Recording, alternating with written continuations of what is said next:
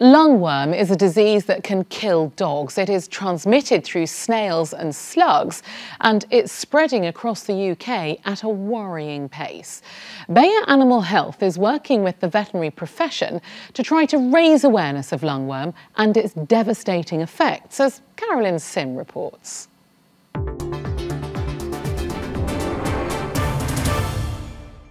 Nose to the ground and running around. It's part of a happy and healthy life for a dog. But not everything they sniff out is safe. A parasite of dogs known as lungworm, which is carried by slugs and snails, is on the rise, and it can be deadly. The first case of lungworm was discovered in the 70s. Initially, it was seen in the southwest of England and South Wales. But in recent years, it's been spreading rapidly, with new cases being reported right across the UK. This is a worm that can affect the lungs of dogs and the heart as well, and it can cause respiratory disease. But what makes it quite difficult to deal with and quite dangerous is it can also interfere with blood clotting. And then the disease can present in a range of different ways, and it can be quite difficult to recognise. That was the tragic reality for Natasha Ravenscroft's dog, Baxter. He was only 1 year old when he collapsed suddenly. 24 hours later, his health had completely deteriorated. And as soon as I saw him,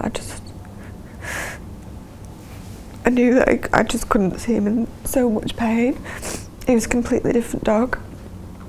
It was just a terrible way of, for him to die and suffer, and I just hate anyone to go through the same, and you feel helpless. And if I'd have known about it, gosh, I could turn the clock back. I'd do anything to be able to just give him, that one treatment if I'd have known, to stop it. Natasha's now fronting a new campaign run by the pharmaceutical company Bayer to raise awareness of lungworm. It's very sad that dogs are still dying of lungworm from a disease which is completely preventable. We have been working together with vets for some years to raise awareness of this parasite. On our website, lungworm.co.uk, owners can find information about cause, symptoms, prevention tips, and also there is a lungworm map where they can see if there are reported cases in the local area where they live. We encourage vets to report us new cases so we can keep our lungworm map up to date. We have achieved a lot already because we have a high awareness, but we need to continue to work together with vets and pet owners to convert this awareness into action, and that's our common goal. Vet practices across the country are welcoming the campaign. They're now offering advice on treatments which not only kill the parasite, but prevent it too.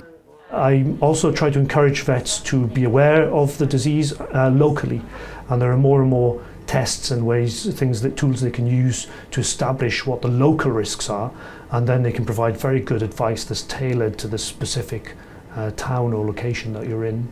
There is, however, still work to be done. Many pet owners still don't realise that not all worming products can prevent lungworm. It was something that I wasn't aware of until we knew of somebody who'd suffered the consequences of it. So, and I didn't realise that it was from slugs and snails. I do have to look into it. I don't have much knowledge on it at the moment, but it's a bit of research I do need to follow up on, that's for sure.